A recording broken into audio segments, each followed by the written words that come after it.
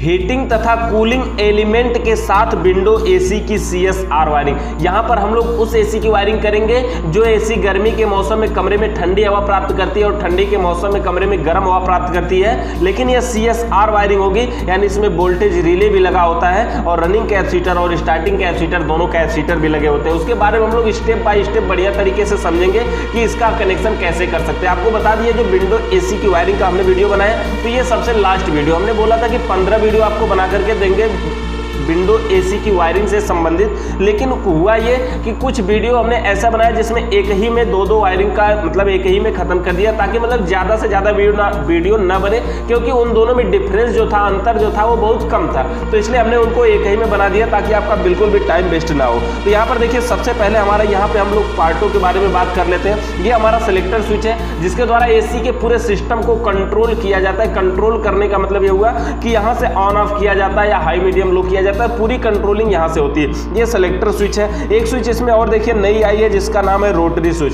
ये जो स्विच है इसमें जो प्रयोग की गई है इसका नाम होता है रोटरी स्विच। और रोटरी स्विच का कार्य ये होता है कि ये हीटिंग और कूलिंग के सप्लाई को आउट करता है, यानी कब आपको गर्मी चाहिए या कब आपको ठंडी चाहिए। यानी ठंडी का मौसम है तो गर्म हवा चाहिए तो भी आप यहां से ही कंट्रोल करेंगे, सेलेक्ट करेंगे, और अगर इसको आप कूलिंग चाहिए यानी गर्मी के मौसम में ठंडी हवा चाहिए तो भी आप यहां से सेलेक्ट करेंगे। ये देखिए हीटिंग एलिमेंट क्या होता है? ये जो हीटिंग एलिमेंट जो हीटर के अंदर जैसा होता है ना, ये सेम हीटर का सिस्टम है जिसमें न्यूट्रल और फेस अगर दोनों पहुंचते हैं तो ये गर्म होता है, और जब ये गर्म होता है तो ब्लोअर फैन खींच करके कमरे में गर्म हवा फेंकता है। देखिए, जब गर्म होगा यानी जब हीटिंग एलिमेंट कार्य करेगा तो उस समय ये जो हमारा कंप्रेसर मोटर है ये कार्य नहीं करेगा। क्यों? क्योंकि अगर कंप्रेसर मोटर कार्य करेगा तो गैस का संचार होगा, और अगर गैस का संचार होगा तो एसी ठंडा करने लगेगी, यानी एवापोरेटर कार्य करेगा, और जब कूलिंग एलिमेंट यानी एवापोरेटर कार्य करेगा तो फिर गर्म करने की क्या जरूरत है। यानी दोनों में से एक समय में एक ही चलेगा,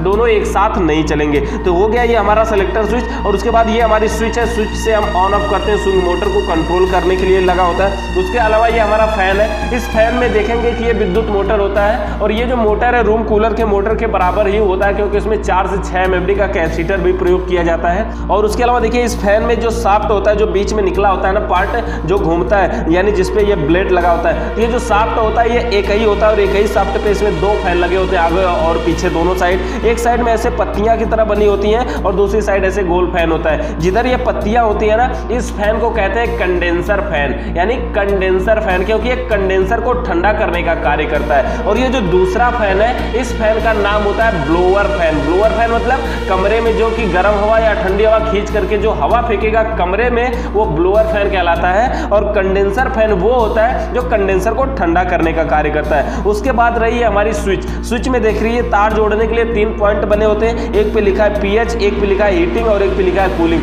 यानी एक में आपको फेस लाके देना है और एक हीटिंग के लिए जाएगा, एक कूलिंग के लिए जाएगा। उसके अलावा देखिए थर्मोस्टेट, इसमें हमारे 2 प्रयोग किए गए हैं, जिसमें एक थर्मोस्टेट का नाम है बायोमेटालिक थर्मोस्टेट। बायोमेटालिक थर्मोस्टेट, ये जो थर्मोस्टेट होता है ना, ये हीटिंग को कंट्रोल करने का कार्य करता है। हीटिंग को कंट्रोल करने का मतलब जब अगर एसी चलते चलते जब ये एलिमेंट ज्यादा गर्म हो जाएगा, ज्यादा कमरे में गर्म हवा प्राप्त होने लगेगी, तो हीटिंग एलिमेंट को कंट्रोल करने के लिए ऑटोमेटिक तरीके से सप्लाई को कट करने के लिए ऑटोमेटिक यहाँ पे बायोमेटालिक थर्मोस्टेट का प्रयोग किया जाता है। और ये जो थर्मल बल्ब थर्मोस्टेट है, इसका प्रयोग किया जाता है कूलिंग को कंट्रोल करने के लिए। ये सभी मशीनों में प्रयोग किया जाता है, जैसे फ्रिज हुआ, एसी किसी भी प्रकार की हो, सब में ये प्रयोग किया जाता है। यानी उन एसीओ में भी प्रयोग किया जाता है जो सिलेक्टर स्विच से कार्य करती है, जो रिमोट से कार्य करती है ना, जिसमें बटन के रिमोट के द्वारा जो एसियां कार्य करती हैं, उसमें थर्मोस्टेट का प्रयोग नहीं किया जाता है। थर्मोस्टेट का कार्य कूलिंग को कंट्रोल करना होता है, यानी आप जितना सेट किए रहेंगे,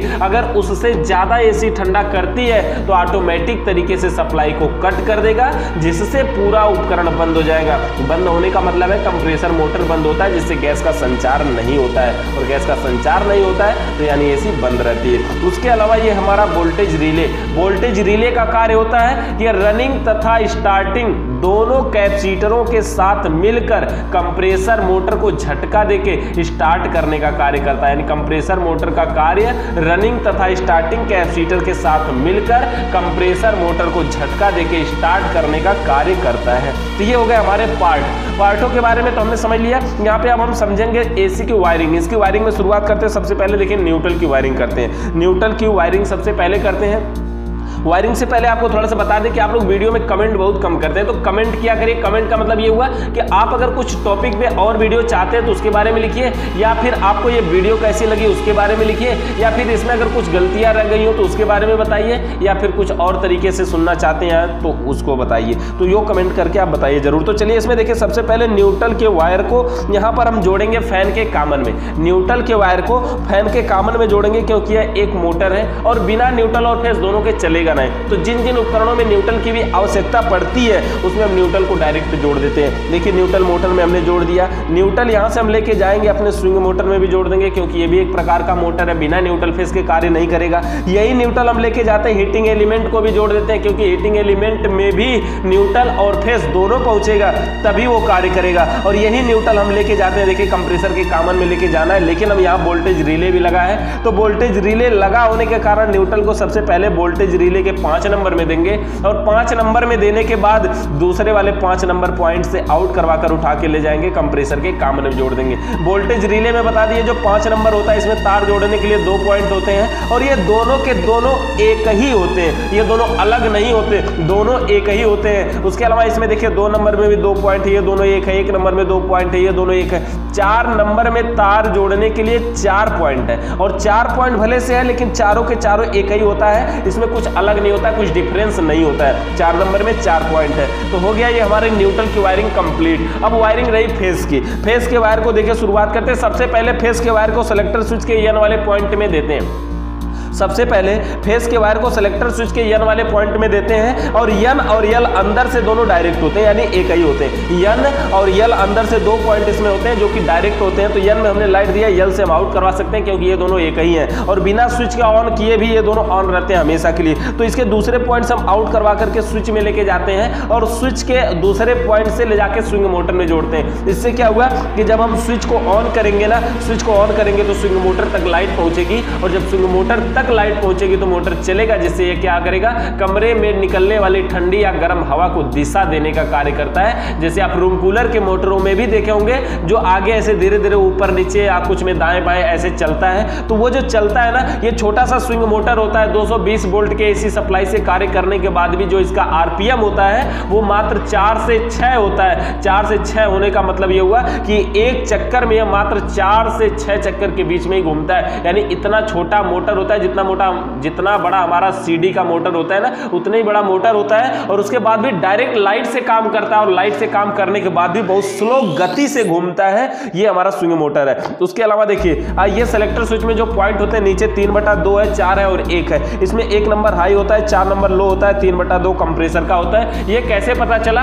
क्योंकि ये जो सेलेक्टर स्विच है ना, इसकी चेकिंग की पहले वीडियो बन चुकी है कि आप कैसे पता करेंगे कि कौन सा हाई है, कौन सा लो है, कौन सा कंप्रेसर है। तो उसके बारे में आप वहां पे जाकर के देख सकते हैं। देखिए इसको जोड़ने के लिए सबसे पहले हाई को हाई में जोड़ देते हैं, और लो को लो में जोड़ देते हैं। हाई को हाई में जोड़ देंगे और लो को लो में जोड़ देंगे। उसके बाद ये जो कंप्रेसर का पॉइंट बचता है ना, इसको ले करके आते हैं। देखिए कंप्रेसर का पॉइंट का मतलब जब हम सेलेक्टर स्विच को ऑन करेंगे ना, तो इस पॉइंट को ले करके आएंगे और इसको जोड़ेंगे रोटरी स्विच के फेस में। यानी हम स्विच को अगर यहाँ से जब ऑन करेंगे, ये जब सप्लाई यहाँ तक देगा तो रोटरी स्विच तक सिर्फ लाइट आएगी। अब जब हम रोटरी स्विच का कनेक्शन करेंगे ना, तो हीटिंग का कनेक्शन देखिए बायोमेटालिक से होते हुए अपने हीटिंग एलिमेंट में कर देंगे। बायोमेटालिक थर्मोस्टेट से होते हुए हीटिंग एलिमेंट तक कर देंगे। इससे क्या होगा, जब हम रोटरी स्विच को ऐसे पहली बार घुमाएंगे ना, तो इसका जब सप्लाई है यहां तक पहुंचेगी हीटिंग एलिमेंट तक, और बायोमेटालिक थर्मोस्टेट से होते हुए जाएगा। बायोमेटालिक से होते हुए जाने का मतलब यह हुआ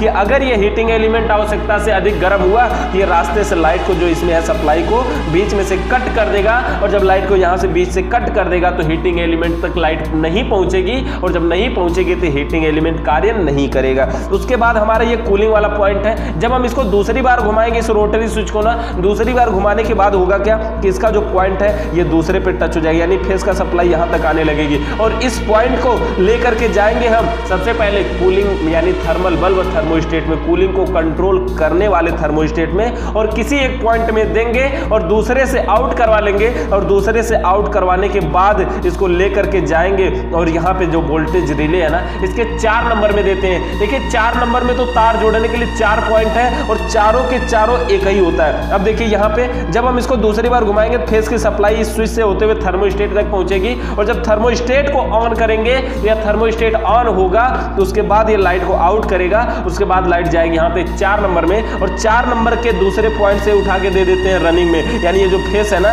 डायरेक्ट कंप्रेसर के रनिंग वाले पॉइंट पे पहुंचता है। तो उसके बाद 2 कैपेसिटर हमारे पास है, एक रनिंग और एक स्टार्टिंग, एक रनिंग और एक स्टार्टिंग, दोनों को कंप्रेसर के कॉमन में जोड़ देंगे। उसके बाद स्टार्टिंग को 1 नंबर में और रनिंग को 2 नंबर में, स्टार्टिंग को 1 नंबर में और रनिंग को 2 नंबर में, और 2 नंबर का जो दूसरा एक पॉइंट बचेगा उसको जोड़ेंगे कंप्रेसर के स्टार्टिंग वाले पॉइंट में। इसमें देखिए सिर्फ वोल्टेज रिले के 1 नंबर का एक पॉइंट खाली रहेगा, बाकी सब के सब भरे रहेंगे। एक क्वेश्चन और कि यहाँ पे कुछ लोगों ने पूछा था कि ये जो सेलेक्टर स्विच के साथ ही क्या हम हीटिंग एलिमेंट की वायरिंग कर सकते हैं, क्या इसको पीसीबी लगा के नहीं किया जा सकता? तो देखिए पीसीबी को लाइट को कंट्रोल करने की बात है, यहाँ पे हीटिंग एलिमेंट लगा हुआ है जो कि लगभग 1000 या 2000 वाट से भी ऊपर का लाइट ले सकता है। तो ये जो हीटिंग एलिमेंट है ये सेलेक्टर स्विच अगर आप पीसीबी लगा रहे हैं तो पीसीबी उतनी लाइट को कंट्रोल करने की क्षमता होनी चाहिए। आप बढ़िया तरीके की पीसीबी ले आएंगे, ज्यादा एम्पियर की पीसीबी लाएंगे तो वो आसान तरीके से आप उसके साथ भी वायरिंग कर सकते हैं, किसी भी प्रकार की दिक्कत नहीं होगी। तो अगर वीडियो पसंद आ रही हो तो चैनल को सब्सक्राइब करें, कमेंट करके जरूर बताएं कि वीडियो आपको कैसी लगी।